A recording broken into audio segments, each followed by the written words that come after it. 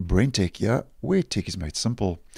Windows uses a platform called the .NET framework, as many of you may know. And just in case you are unaware, if we just head over to Windows Update and our update history, you may have noticed this update being installed on your device on a regular basis called the .NET Framework 3.5 and 4.8.1 for Windows 11, and it's also available for Windows 10. Now, in case you're unaware, the .NET Framework is basically a development platform that's made up of different programming languages, libraries, and tools for programmers and developers to build different types of apps and applications for different platforms.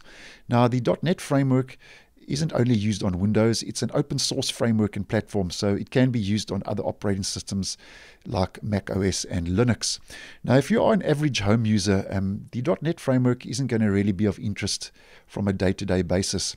But as an example, you may have found previously when trying to install a certain app or software on your system that it fails to install and can show up sometimes with a message saying this software or this app needs a certain version of the .NET framework to be installed on your system. So if you have found yourself in a situation like that previously, or maybe just out of interest, in this video we're going to have a quick look at how you can look at what version of and find out what version of the .NET framework you are running on both Windows 10 and 11. And once again, you can follow the steps in this video on both operating systems. Now, we're going to be using Command Prompt and the Windows PowerShell. Those are the two easiest to get the best readings on both operating systems. And first of all, using Command Prompt, as I always mention, just type in command in search. That's the easiest way to get to that. And on Command Prompt, just run it as administrator.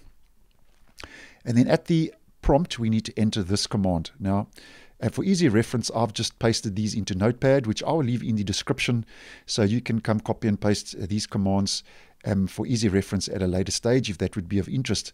Now, the first is for Command Prompt, and the second command is using Windows PowerShell. So using Command Prompt, we're going to copy and paste the first command, because they're quite a mouthful. So as mentioned, I will leave those in the description. So at the prompt, we just enter that command, and then you just hit enter on your keyboard, and there we go. Once that's run, you can see the version 4.8.09032, and you can see that's duplicated in all the different aspects of the operating system. So 4.8.09032, that's the exact version of the .NET framework you are running on your system. Now, that's using Command Prompt. So if we just close that out, the next method is using PowerShell. And once again, the easiest I would say is just do a search for power. And on Windows PowerShell, once again, we have to right-click and run it as administrator. So both Command Prompt and PowerShell need to be run as administrator. So just take note of that. Now at the prompt, once again, we're going to use the second command because it's quite a mouthful. So I'm just going to copy and paste that in. And at the prompt, to enter that command. And then you once again hit enter, and there we go.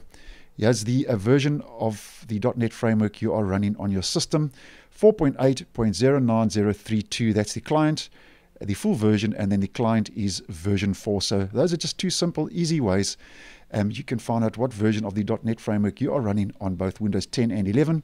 In case, as mentioned, you may need to know what version you are running for the installation of certain software, or just out of interest. So thanks for watching, and I will see you in the next one.